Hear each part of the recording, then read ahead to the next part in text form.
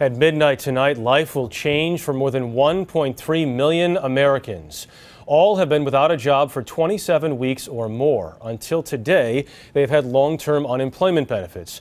Those end as the new federal budget kicks in. Major Garrett is at the White House tonight. Major? Jeff, the nation has never cut off extended unemployment benefits with a national jobless rate of 7%. We found 2 Americans in states with even higher jobless rates. They are about to lose their benefits and the ability to make ends meet. 30-year-old Lynn Richards lives in Elgin, Illinois. A mother of a 14-year-old son with another child due in a month. She's been out of work since April. $500 a week in extended jobless benefits disappear Saturday. It's definitely a fear of the unknown.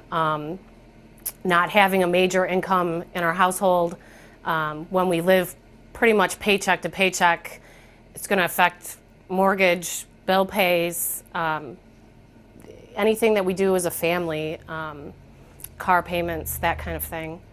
So it's scary. The unemployment rate in Illinois is 8.7%.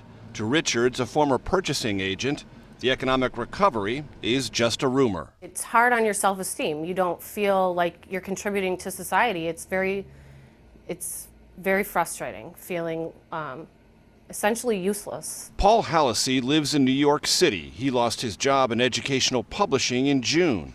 The state's jobless rate is 7.4%. His jobless benefits of $375 a week will expire in a matter of days. I've had 7 interviews. I've answered over 500 ads, but I haven't had any job offers, and my unemployment is going to run out next week, and I'm going to have no income whatsoever.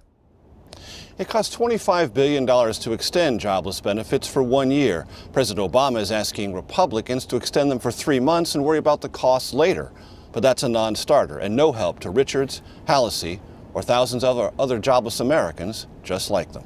Major, as you mentioned, the president's making it clear he wants an extension here. What's he doing about that? He's calling sympathetic senators, Republicans and Democrats, and the Senate is poised to act, Jeff, right after the beginning of the new year. But House Republicans say if the president really wanted to extend these benefits, he would have fought for them and provided offsetting cuts in the budget deal he just signed. When the president didn't do that, House Republicans interpret that as a sign he wasn't altogether that serious, and the pressure, for a while, was off them. Major Garrett at the White House. Major, thank you.